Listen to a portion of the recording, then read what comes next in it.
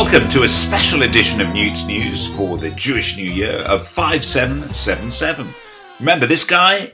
Good Yomtov, how's it? Which shul did you go to? Who's the rabbi there? Where are you going first night? Yeah, there are lots of questions that get asked. But what is Jewish New Year all about? Rosh Hashana, also known as the Jewish New Year, is the first of the Jewish high holy days that were listed in Leviticus. You laugh, you cry, you're judged by God. Sounds fun, right? It starts with a blast from the shofar.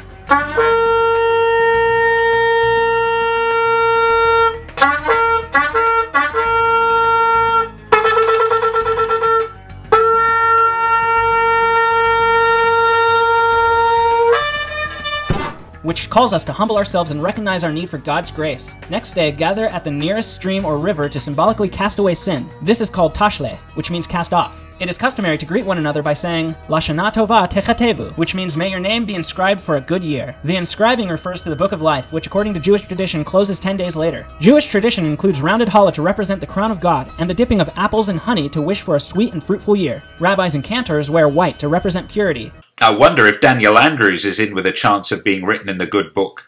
And how about this lady? Now we are in danger of being swamped by Muslims who bear a culture and ideology that is incompatible with our own. I don't happen to agree with Pauline Hanson, but I wonder how many good books she's in at the moment.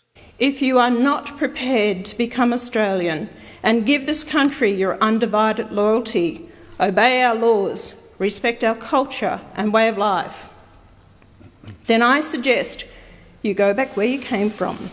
Yeah, Darren clearly wondering whether she's in the good book or not. You can do all sorts of things with a mixture of ingredients. So whether you're Pauline Hanson or a local imam, this Jewish New Year, why don't you try and combine the different ingredients and make something really sweet?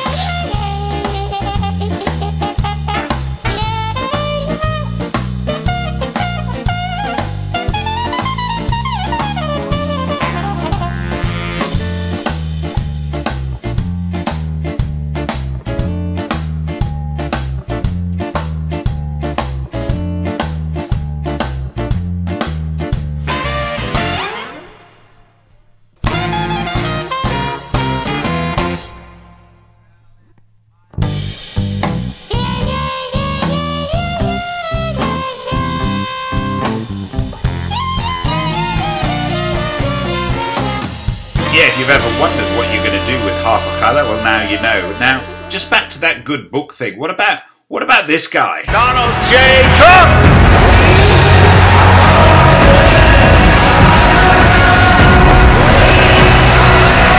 So does Donald make it into the good book? And does he actually think he can win this election? Well, I don't know. I think I'd win. I tell you what, I wouldn't go in to lose. I've never gone in to lose in my life. If I had to bet my life on anyone being written in the good book, it would definitely be these guys, the lone soldiers, people from all over the world who voluntarily come to the land of Israel and join the Israel Defense Force. Extraordinary people, well deserving of all the fun and games that we can throw at them.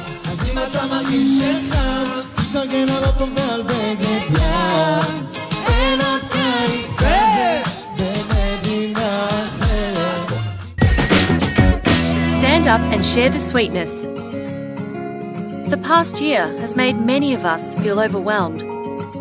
We've seen social injustices happening around the world and even here, in our own backyard. Human rights abuses have been exposed. It can make us feel hopeless and ineffective. Sometimes it feels easier to just escape into our everyday distractions. This Jewish New Year, you can make a difference. Stand Up invites you to become a part of a growing movement, a movement of people who refuse to remain silent bystanders. You can stand up and help the disadvantaged in our community to reach their full potential. By donating this new year, you can make a difference to the emerging communities Stand Up works with. $50 will provide 2 hours of professional tutoring for refugee school students. $100 will help run a leadership program for Indigenous youth. $300 will give 25 disadvantaged children a full day of holiday activities. This new year, you can help make a change. Stand up and share the sweetness. Donate today. standup.org.au/Rosh Hash.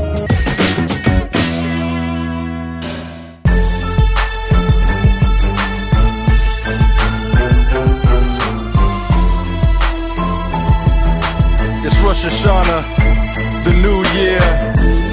Time for us to think about our lives and the direction that they're going in.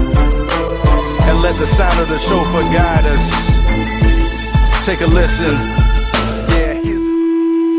I'll be listening to the shofars of Spirit Grow. Rabbis Menachem and Label Wolf have an extraordinary story to tell.